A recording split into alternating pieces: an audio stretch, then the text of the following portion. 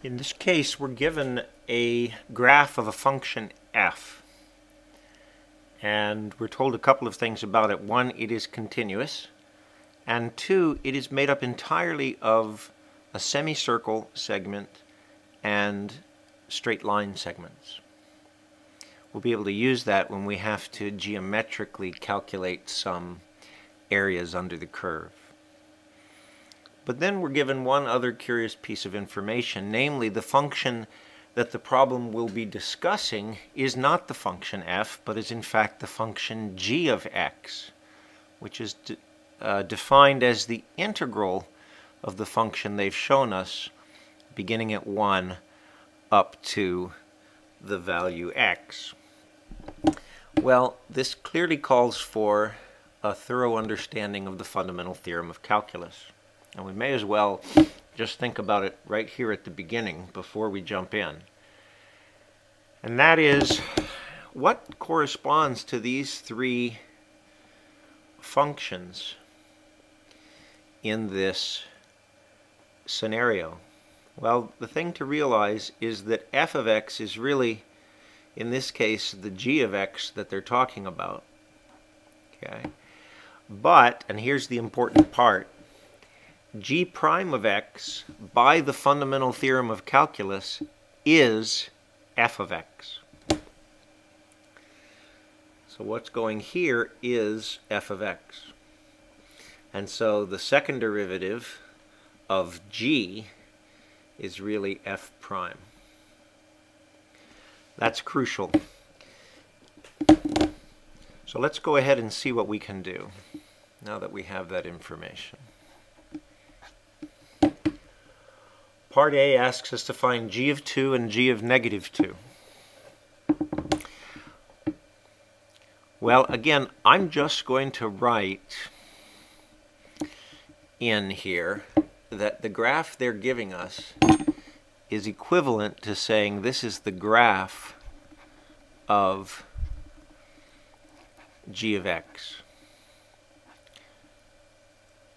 prime. This is g prime of x that we're looking at. And so in order to calculate g of 2, I have to start at some known point and then calculate the indefinite integral that begins at a known point and goes to 2. And similarly for g of negative 2. Well, the known point that we're going to use, let's change the color on that. The known point that we're going to use, we're going to say that g of x equals g of 1 plus the integral from 1 to x of g prime of t dt. But g prime is f of t dt.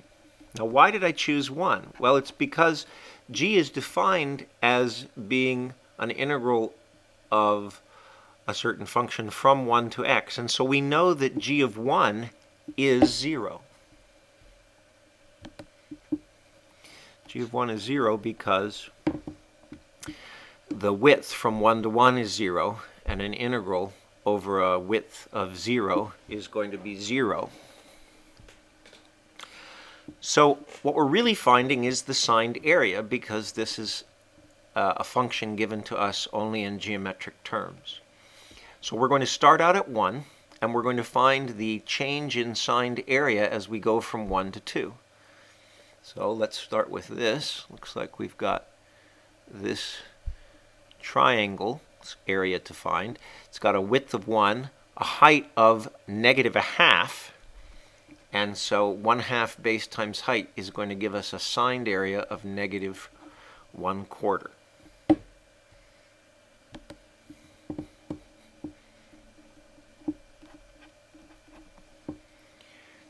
Okay.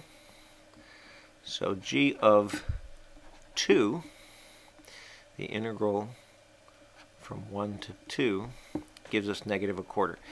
G of negative 2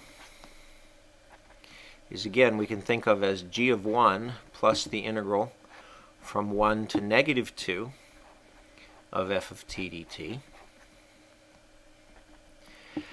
Now, because we're going backwards, our signed areas are reversed.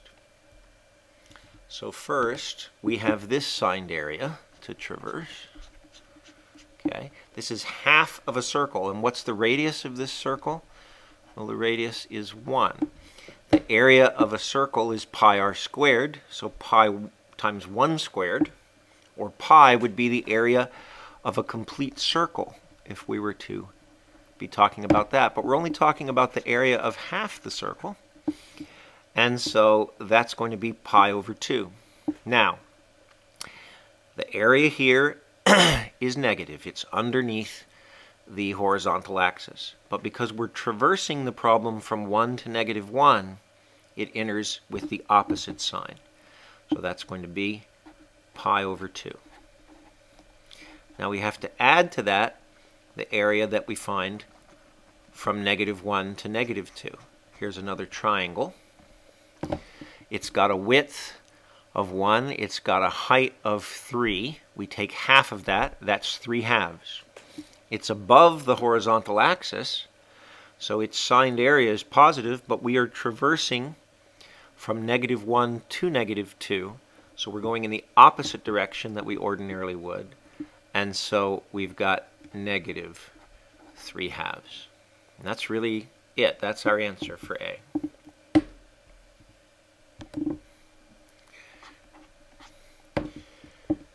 B asks us to find g prime of -3 and g double prime of -3. Well, we've already ascertained that g prime of -3 is nothing more nor less than f. And here we are at -3, -2, -1. At -3, f has a height of 2. G prime of -3 equals 2, reading directly from the graph.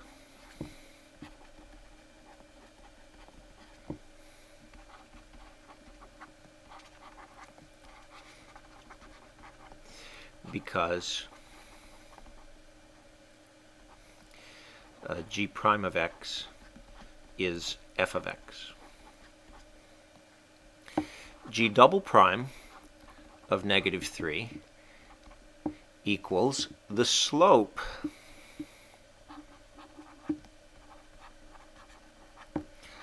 of f at x equals -3. Now, what is this slope? Well, it's the rise over the run, but we can see that we're both going up by 2 and over by 2, and so the slope is 1.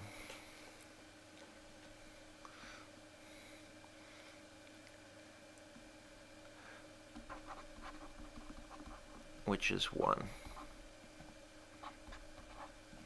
And if you need any more supporting evidence, you could write a y2 minus y1, 3 minus 1, over x2,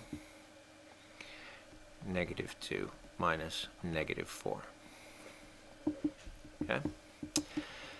It's time for part C.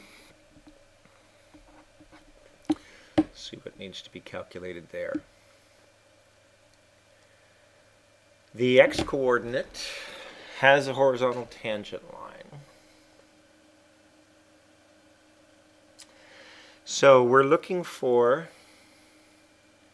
in part C, where g prime is 0. Okay? So let's just write it like this. G of x having a horizontal tangent line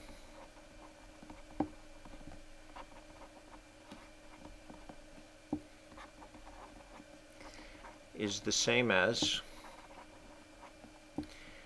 f of x equals 0. So where does that occur? This occurs at x equals -1 and 1.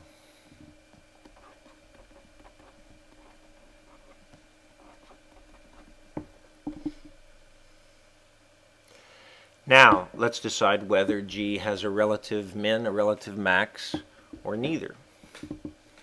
Okay. At x equals -1, G prime of x, or f, well, what happens to f? It changes sign from positive to negative.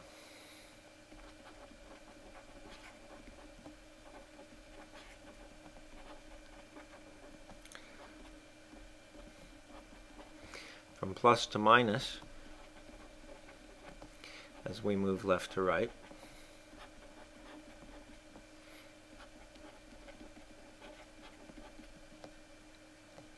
Therefore, I'm just using that symbol as therefore, since it changes from positive to negative, it's a relative max.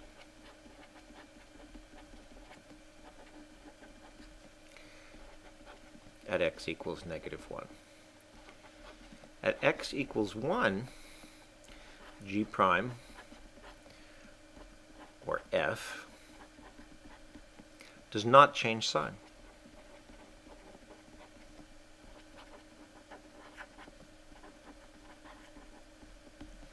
See? We have negative values of f as we come into 1, and we still have negative values as we exit 1 in moving left to right. Therefore,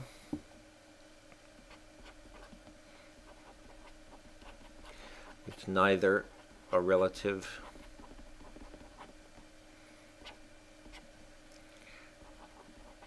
max nor min. Finally, in D, points of inflection. Points of inflection occur when the function's second derivative changes sign. Okay. Let's just write that out.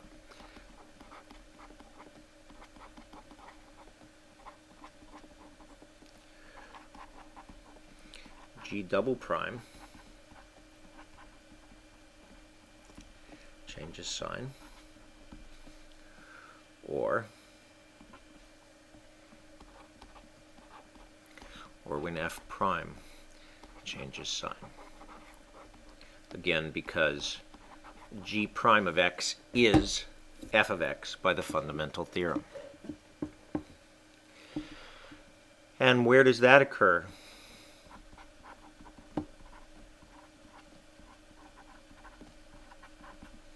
Well, the f prime is this slope. It's positive here, it becomes negative here.